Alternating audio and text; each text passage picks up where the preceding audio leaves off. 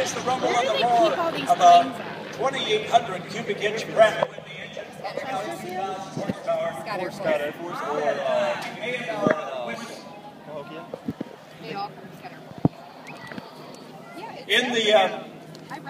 In the dive, the air coming across the oil coolers and the leading edge of the wing will actually set up a whistling, a very distinct whistle, and the enemy call this airplane Whistling Death. Designed and built by the Chance Vaughn companies known as the Corsair, they also call this airplane the Bent Wing Bird. And you'll see why right here as the Dave arcs around, there is a definite bend in the wing about 1/3 of the way out from the fuselage. That happens to be where the wings can fold to get more of these aircraft on the deck or below the deck of an aircraft carrier. It is also, because it is a carrier-based aircraft, at the very bottom of the lowest part of the wing as it comes out, that's where they attach the landing gear. Because when you land on the deck of an aircraft carrier, it is not so much of a landing as it is a controlled crash. Dave Fulk, Kalamazoo, Michigan, executing a maneuver known as the barrel roll, which was a highly coordinated maneuver that changed speed, direction, and altitude, getting young pilots ready for the combat arena in World War II. Great success story. In 1940, an airplane just like this one set an official world speed record in level flight of 405 miles an hour. And this airplane was ready for World War II, first used by the British before we got into the war, but later adapted to the Navy and Marine Corps. You'll actually get hotter. Production run was from 1940 to 1952 or early 1953, with well over 12,000 of these airplanes built, as Dave Fulk executes the victory roll in the Bent Wing Bird. Over 12,000 produced right now.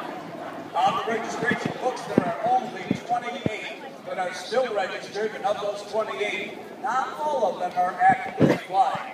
Airplane cost the government $50,000 during World War II.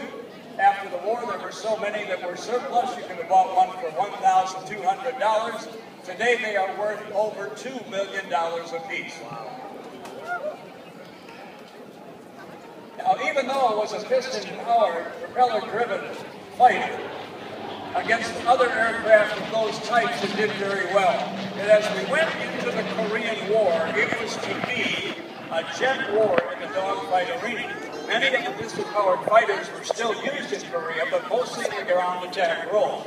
Why? Because in a dogfight, a jet aircraft is clearly 100 miles an hour faster than a prop-driven airplane, and the prop guys wouldn't have much of a chance. However, there is an exception to that. There were 40 United States aces in the Korean War, which, by the way, was 6 years ago. 39 of those were in a jet, the F-86 Sabre by North American Aviation. There was only one Navy pilot and only one piston airplane, and it looked just like this one. It was Lieutenant Guy Balderon, the only Navy ace of the Korean War, and the only piston-powered ace of the Korean War. Shot down 5 airplanes in his night fight, which, by the way, is the designation of this airplane that actually came off the assembly line after World War II was complete. Now, they did relegate these to the Navy and Marine Corps in a ground attack role. They loaded the bottom side with as much armament as they could get on them, because weight was not much of a problem, because they didn't have to work off the deck of an aircraft carrier. So they loaded them down to a gross weight of almost 19,000 pounds. They equipped it with the engine with the highest horsepower of all of the series of Corsairs, 2,800 horsepower, and they attacked the enemy's ground positions. They did that very effectively as well. But in the dogfight arena, their era was over.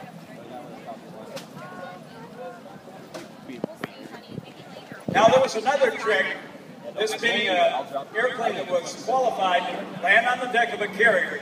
It has a tail hook, and when you land on the carrier, it's the tail hook and not the brakes that stop the airplane. There are 4 wires spread across the deck of the aircraft carrier. And on touchdown, the tail hook grabs one of the 4 wires and he stops the plane in a very exciting 300 feet. In the event the pilot has a bolter, where the tail hook bounces off the deck of the carrier, he is ready at maximum power to take off and go around again. As David makes his last pass, the guy's coming back without any bullets or armament or anything left, trying to do the most effective damage they could to the enemy, would drop only the tail hook. They'd fly low over the enemy's transmission lines, communication lines, and electrical lines, and disrupt communications by breaking those lines that the enemy had, reducing their communication level and also reducing the electricity that they had. They call that top hat. Yeah. What is it? I think they're doing a comparison side by side with Max and Diet Pepsi. Really? Pepsi Man knows? So when the kids are thirsty, we're going to do that. We'll all each get in line to get them a drink. With a glider coming to us from Albuquerque, New Mexico, is Bob Carlton and his Super Sultan glider. Now Bob has mounted a jet engine on it. All right, that's Bob coming directly from the cockpit. We're going to play some very gentle music. He's got a jet engine throughout the back. He's using Mother Nature's level. Okay, music now.